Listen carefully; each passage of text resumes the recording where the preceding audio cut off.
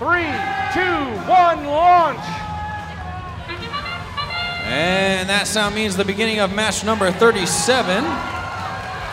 Here we go as teams acquire gears on both sides, it looks like. Rotors turning. Excellent work here during autonomous. Now this is the time drivers can really showcase these handcrafted machines. Skunk Works makes their way effortlessly across the field, and now they're back at the retrieval zone. The gear is in possession for Skunk Works. Now they're going to work on behalf of the Red Alliance and try to deliver yet one more gear to their pilots aboard the airship. Cyber Knights 49-11 coming at you from the number 2 seeded position in this match as we go in. Cyber Knights want to defend that. They're going to have to work hard because the Red Alliance is not backing down, and it's a tight one. It's probably going to be a close match for the rest of this one with 90 seconds remaining. Plenty of time for teams to really show what they can do as the Skunks zip their way around. Driver skilled. They pull into position, ready to drop off yet one more gear for Red. Skunks are looking good. The gear is pulled free. And now the drivers continue to try and start up rotor number 4 for Red. Blue Alliance with 2 rotors going, Red with 3. Looks like they may need about 4 or 5 more gears for the Red Alliance airship. It looks like Skunks have 1 in possession. Their alliance partner SPQL has 1.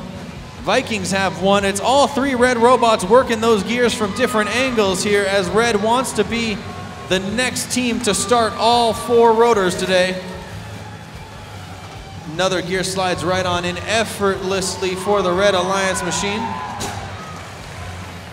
A quick tap on the hopper as fuel begins to pour out. 29-28 for the Vikings for Red. They may need just 1 or 2 more gears. The Skunks put one on the peg. Will the human players have time? 18 seconds remaining. Another gear in the hands of the Blue Alliance. 1 robot up for Blue, 2. Make it 3 bots in the air for Blue. Will the Red Alliance have enough gears? They're going for the climb. The Skunks climbing.